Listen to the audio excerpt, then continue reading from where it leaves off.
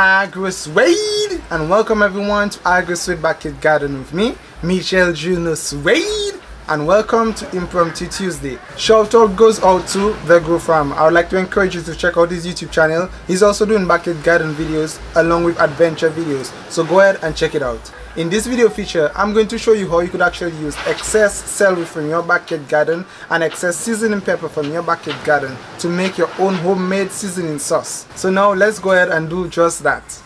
So in order to make your home seasoning sauce, first thing you'll need to do is harvest your pepper, your seasoning pepper.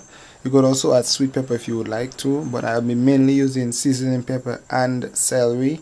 So these are the two main things I'll be using. First, I harvest the seasoning pepper. Now this seasoning pepper is not sweet, neither is it hot. It's right in between. That's why we call it seasoning pepper. It looks like hot pepper from a distance, and if you don't know, you'll think it's hot pepper. The celery is pretty easy to grow. I did a video on that before, how to actually harvest or grow in the celery. I actually grew it in a pot before, so you could check that out. I grew it also in a crate, basically what you put the bottles in. You could check that out also. I will put the link below. But these celery that I'm harvesting, I decided to grow them in a raised bed or planter stand. Pretty well, doing pretty well. This is like the third harvest, and this is how I harvest it usually. I just do one sweep. I harvest all the celery. I do not usually go and pick some when I need. I usually do a massive harvest, and I harvest every single one of them. So now that we've harvested our two main crops, which is the seasoning pepper and the celery, let's now go to the kitchen. So now that we're in the kitchen, obviously you will need a blender, because to make that sauce you will need to blend it all together. So you'll need a blender, a powerful blender, even better. The more powerful it is the best. So now I'm adding the water, a cup of water. Sorry, I did not measure it. I'm just using my discretion here, and you can do the same. Of course, you could see the amount I'll be adding in to actually use your discretion even better. So now I'm adding the seasoning pepper, and no, I'm not removing the seeds. Everything is going in. Red, yellow, black or white, they are all going in the sauce. That's how it's gonna be. So we are putting in every single type of pepper. Again, if you have sweet pepper, add your sweet pepper. Any herbal plants you have, you can go ahead and add it, meaning parsley, celery, thyme, rosemary.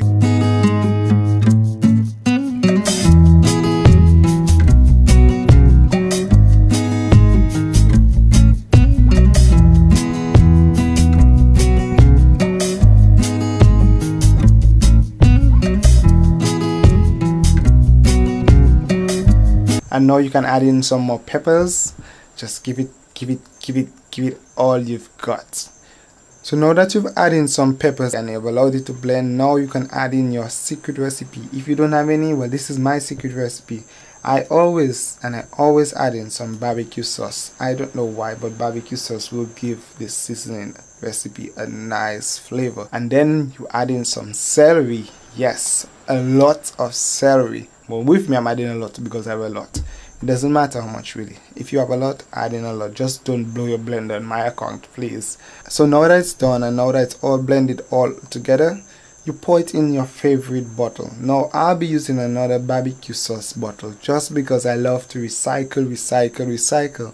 And this is actually a good bottle, because even after you pour in the sauce, you could actually use it as it was originally made to be used. Meaning you can just have it in the bottle, put it in your fridge whenever you need, put it in with your chicken, put it in your food to cook, whatever it is, just spray it out, and it works well. If you have a good blender, it should blend very fine, and it's not a problem. The small hole in the bottle should not clog. If it's clogging, pour all that back in the blender and give it another 50 minutes if you have to have blending. I'm just joking. Just blend it as fine as you can. So here you have it, your own homemade seasoning sauce. Thank you very much for liking our video. Thank you for subscribing to our YouTube channel. Thank you for all those of you who have liked our Facebook page. And remember, a backyard garden in some ways will keep doctors away. And AgroSuede is out.